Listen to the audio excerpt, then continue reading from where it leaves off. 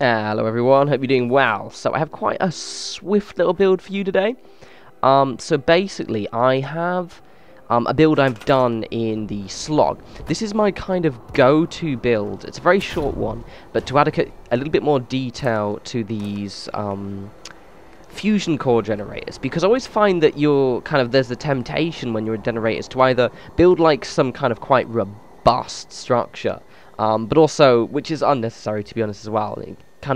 It's quite a commitment to space, shall we say? Though I do need to get around to actually giving one a bit of a bash, because it has been a while. But also the fact is you want something a little bit more out of the way, and this is a nice little straightforward build that just kind of makes your generators feel like they're a bit more defended against the elements, but at the same time it's pretty easy, and like literally that's how thick it is right there.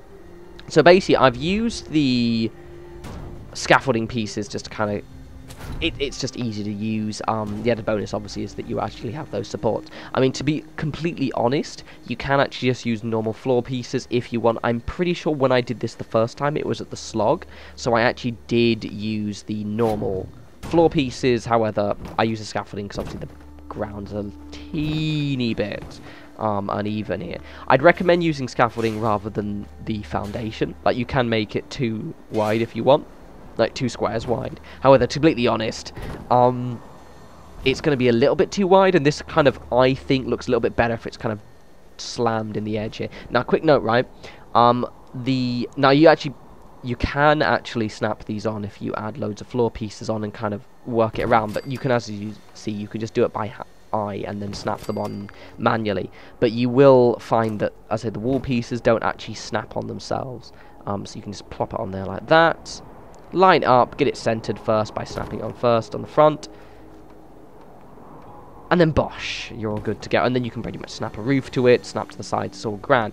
Also notice I'm using the barn pieces, because, well, it's the only thing that's the right height. If you try and use the normal pieces, you're just going to have bits of the generator sticking out the top, and it's going to look a little bit shite. So you can see the floor pieces, you can use any one. Actually, in hindsight, I normally used the slightly meshy floors, but to be honest, I just went for the first floors. So it's all grand. So what I do for the front is I use, as you can see, I'm just demonstrating here, but I use the greenhouse pieces.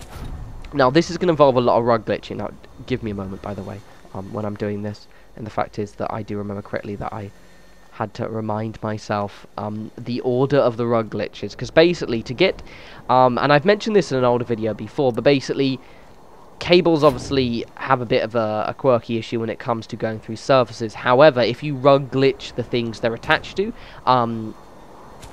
it uses the collision of the rug again, but that allows you to actually see, I can snap these on here like this, but I still need to rug glitch things in. So if you'll see in a second, I pop some wee rugs down. It's really straightforward. It sometimes can get a little bit of a headache. You'll see in a minute, actually, when I've got quite a few things rugged and I'm trying to put the light bulbs in, because with this it looks really cool if you put a little few of the cycle lights in. And actually, like, I opted, because it's a Nuka-Cola one, to actually have the cycle lights on the inside red, but in my slog videos that a lot of you have seen, I actually turn it into what I've called the fish tank, which basically means that I've made it look like it's a fish tank. I even put a disco ball in this one as well, I'm not gonna lie, even though it is largely unnecessary. It looks cool. It's a red fish tank. So you can see it with the rugs on both the pieces. I can actually basically move this around without actually worrying about the cable. And the great thing is if I rug glitch it in place, I can then put wall pieces on and then rug glitch the things in. I do, because obviously I'm narrating over obviously already recorded footage, because I knew this would take me a little bit just to remind myself of the order. But you need to put one of the walls in first, and then I rug glitch it in like that, as you can see. And I use the where you can see there's a kind of like a natural line going through the center, so you can actually get it quite centered. And as you can see, I've now rug glitched in. Now I do actually, now you can leave it like this, by the way, and that is ostensibly the build. But what I want to do is I also want to add the lights in. That's one of the reasons why I actually use the the slightly scrappy warehouse pieces on the side. Obviously you can use the barn pieces as well, because it allows me to actually gain access. See what I'm going to do right here? And this is the other part I like, because it adds a bit more quirkiness. People keep asking this, actually, and I might mention it as their part of this video. You get these lights from the Wasteland Workshop DLC, and as you see, they're in the miscellaneous tab. I actually end up having to rug glitch the generator out because of the height. Because the top of the generator is actually touching the top of the wall, the ceiling rather, it won't actually allow me to, annoyingly, connect the bulbs, but it's pretty fine. All we do right here is we just pop this out, and then we just wire up the bulbs, and then we just rug glitch it back in. It's only for these ones just because they need to be wired. Normally you'd only have to actually attach it to the switch. So you can exit the workshop, change them to red. There's going to be a red theme, because it's a Nuka-Cola themed settlement. And then we put the wall on. No, David, you've got to do it in the order. Wall first. Silly little twat. I do have a little bit of quirkiness with this snapping, because I have to then...